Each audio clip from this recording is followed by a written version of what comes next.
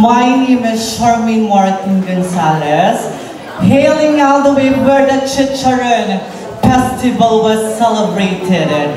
Yes, I am from the municipality of Santa Maria, province of Bulacan. Thank you so much. Wow, Charmaine Gonzales! Julia Placedo! Indoor sports? Julia nga?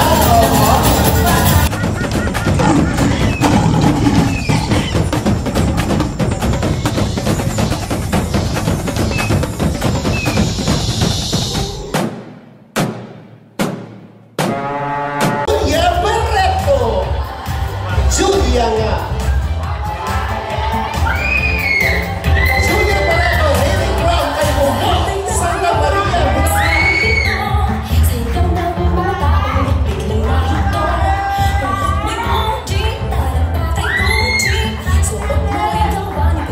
Julia Barreto is 20 years old stunner, and she is the reigning queen of New York 2022.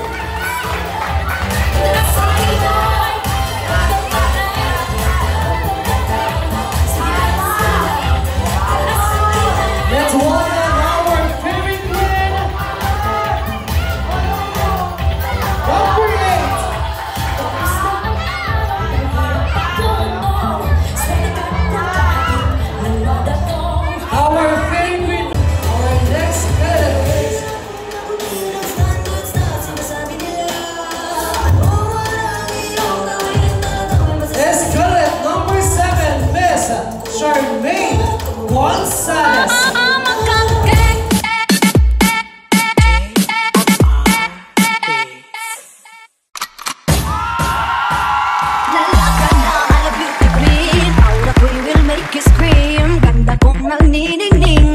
Mapapatingin, di ko na kailangan na magpaganda.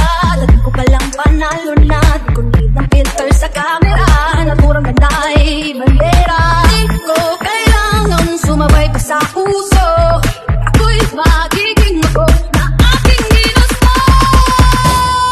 Ang kapela, ako'y hinarapa. Di magpapatinag sa sarili. Di ba?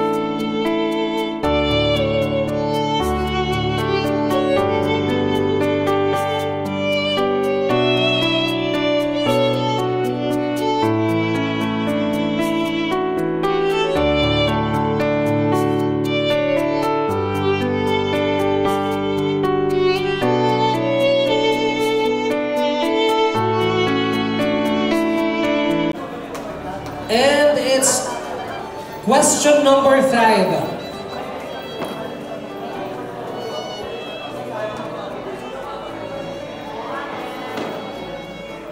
Uulitin ko ng 2 beses ang katanungan. How can you maximize your potential to benefit the LGBTQ community? Once again, okay, tataguloy ko. Papaano mo magagamit ang iyong potensyal upang mag-benefit or makinabang ang LGBTQ plus community? Okay, ladies and gentlemen, we will never hide the fact that nowadays we, member of the LGBTQI plus community, we tolerated, but we not accepted yet. Kung kaya't para po sa akin ang magiging benepisyo ko po bilang para sa mga LGBT, hihikayatin ko po sila na ilabas nila kung ano sila. Kung baklaman sila, tomboy, lalaki o babae, dahil naniniwala po ako na lahat tayo ay may kakayahan. As long as we drink same water, as long as we breathe same air, then definitely we are all equal. Thank you so much. Maraming salamat.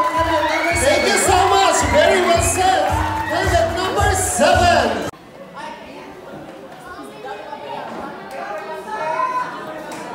Halimbawa, Miss Julia Barreto, halimbawa kung mamamatay ka bukas, bakit hindi pa ngayon?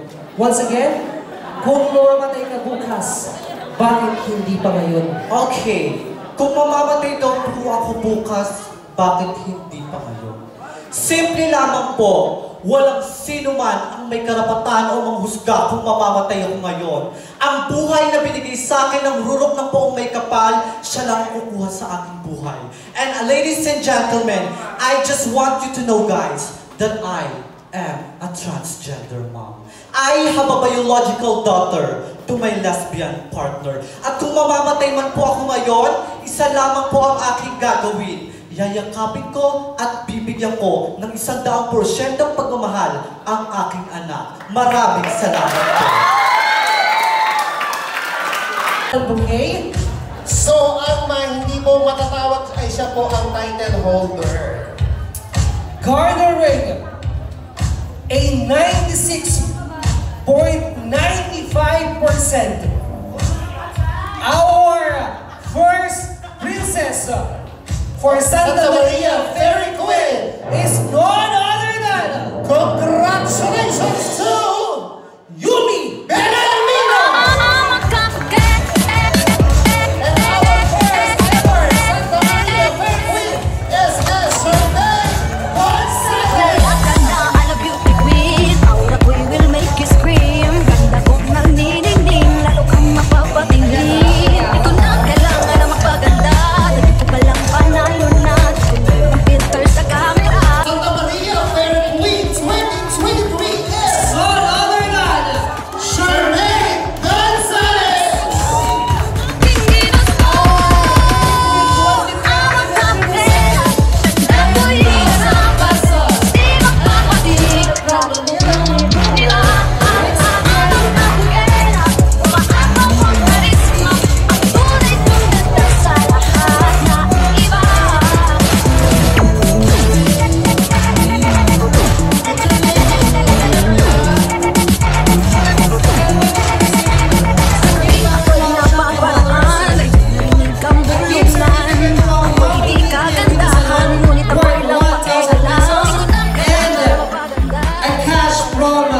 This has been your host for tonight, Beatrice and Amir, saying to God always be the glory, and I thank you!